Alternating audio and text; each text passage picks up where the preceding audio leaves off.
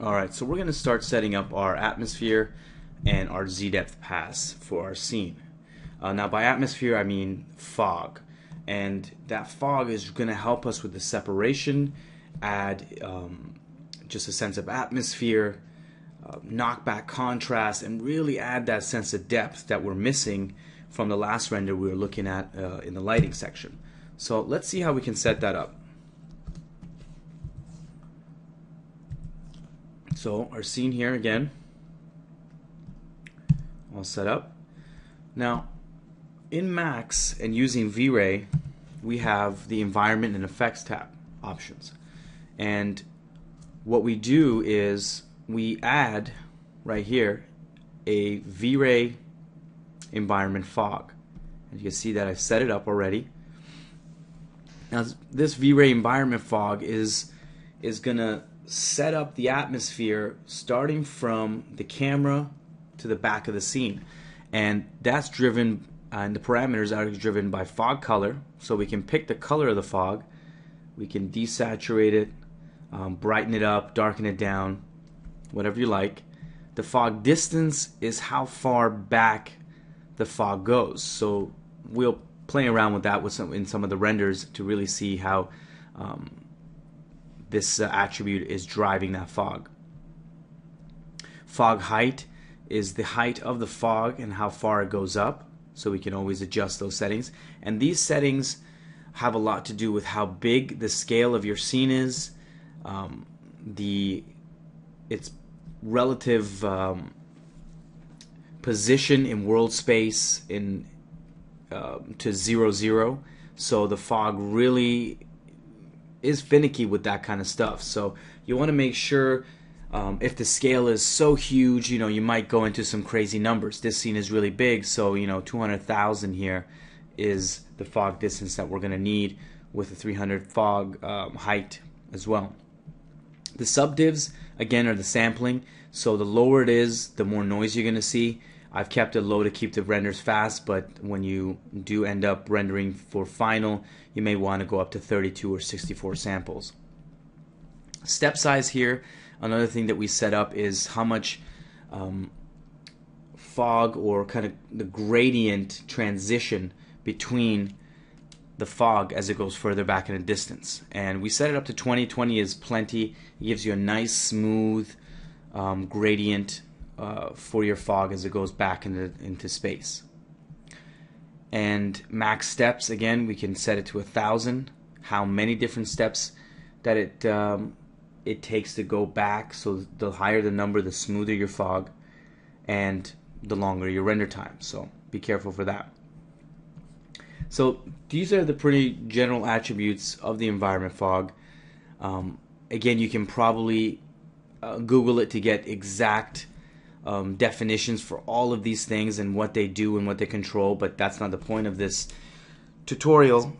Is not actual learning how to use V-Ray, but showing you guys the different kinds of passes that I use to make the painting what it is. So environment fog, and if we were to do a quick render here, and I've already done it, but I'm just going to pull it up, you can see the fog and how it's affecting the scene. There's a lot of noise in here right now, and that's because of the sampling, but we see that it's cutting up shapes and it's creating separation between some of those some of the elements and creating real nice depth in there. We can always push this further back and affect it less, and generally I like to do a render like this with fog in the shot and one without fog. And to do one without fog, and this right here, environment fog, you can active and deactive to turn it off. So if we want this, if we want the fog as a separate pass without our geo behind it, what we need to do is, I'm going to just click Control A to select all the geo. I'm going to right click here and go V-Ray properties, and I'm going to select matte object, and I'm going to turn its alpha contribution to 0. So what that means is it will not appear in the alpha or in the scene because it's now matted out, and it's contributing 0, a -1, which is black, to the alpha. Do that, and you'll see the difference here. Just save that off, and the render should be fairly quick. Actually, we can also turn off our illumination and turn off our lights. We don't need GI for this, global illumination. So it's matted out, and it's contributing nothing to the alpha. This is how we can bring this as a separate layer, and in Photoshop we can now control the color if we need to, the intensity, things like that in our scene. So you want to generally, what I do is I do a render like this for final and a render like this for final. So I have one with fog and without fog. If I need to control, take away the fog, I can. Sorry, the render actually would be what I had just closed up, but without the fog. It would be turned off. That was I mixed it up there. I would turn off the fog and have this on here and then press render. Kind of like the lighting we did, the render we did for lighting, where there was absolutely no atmosphere, no fog in it. And what that allows me to do is, if there's some areas where I feel like I need to bring back a little bit more information, there's just too much fog, I can use that no fog layer and just paint in where I need it to be to reveal a little bit more. So if I feel like, you know, I could use a little bit more information in this guy and maybe this guy here, I'm going to use my no fog pass and just paint back into it. Or something in the foreground here, I want more information and less fog, I can use the no fog version and paint back into it. And you'll see what I mean when we jump into the PSD. But I just want to show you guys the way I render it separately as its own separate pass, and with the geo in it for final. And the reason I keep the fog in with the final image like we just saw is because the way it reacts, I like everything to be cohesive. I don't like to be fidgeting around with stuff in Photoshop. I like the computer to calculate it the way it's supposed to look and just look all, you know, as one, as opposed to, you know, messing it up if, you know, and trying to paint stuff in Photoshop to get it right. So, alright, so that's generally the fog. And you don't need GI for this, global illumination, so I turn it off. You don't even need lights in the scene because I've turned off my lights. There's nothing lighting this, it is just straight fog. So don't have to worry about that. And that's creating active and deactive, and that's the fog layer. Now let's talk about Z-depth. Just going to lock these up.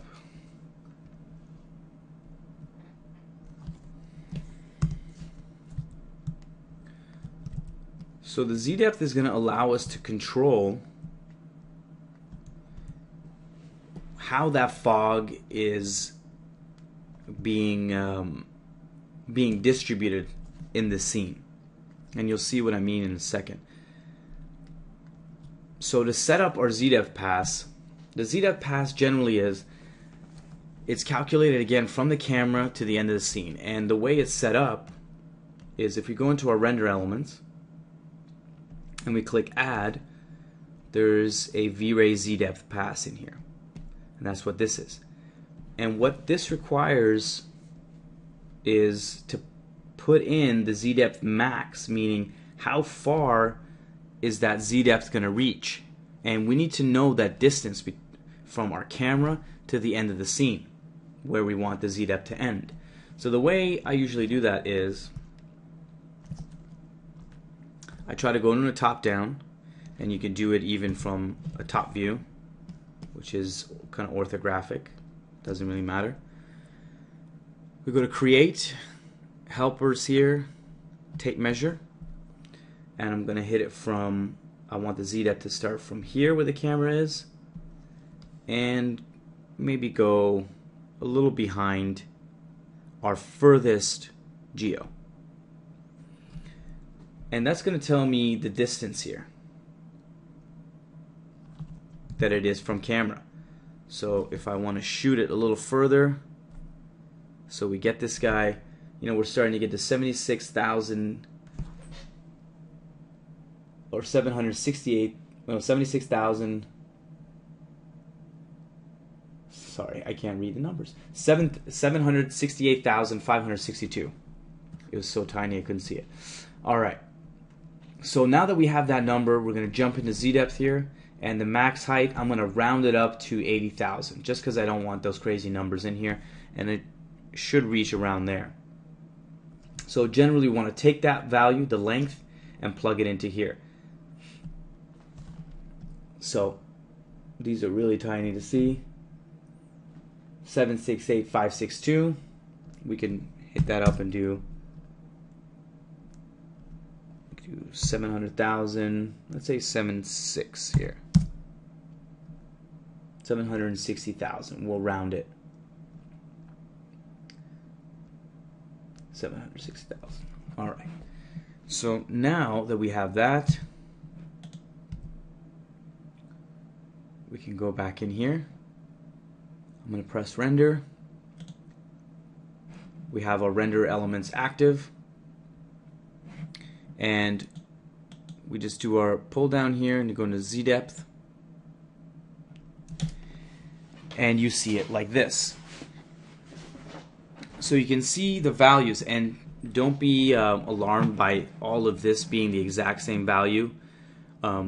There's tons of information in here, especially if it's a 16-bit or a 32-bit EXR. Usually I kick out a 16-bit TIFF and a 32-bit EXR. Now when I have a 32-bit EXR, it stores a lot more information, so it's going to be a lot more smoother transitions. I'll bring that into Nuke and I'll grade this down to what I need it to be. So if I save this right now,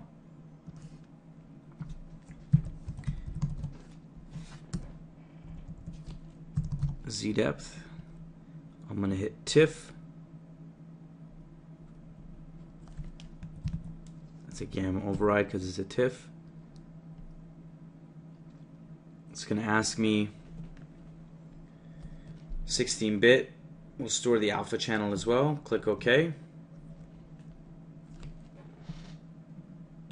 We'll open up Photoshop.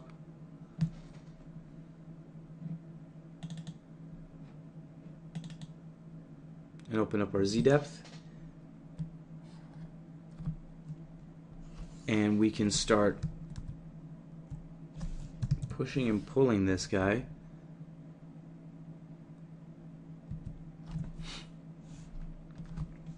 to get what we want. So say we want to really separate out the foreground. So I'm going to slam this down a little and actually I can flatten it out and do it this way. Because there's so much information in here, we can start really pushing and pulling this to get exactly what we need.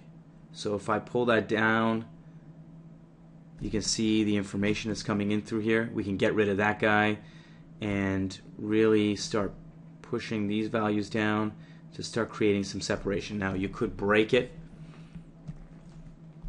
but if we were, let's open that again.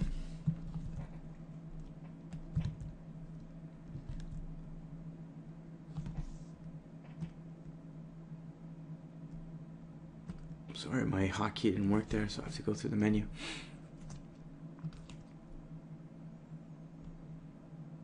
So you want to bring that down. Say I want to bring this down, and using this hand tool really helps.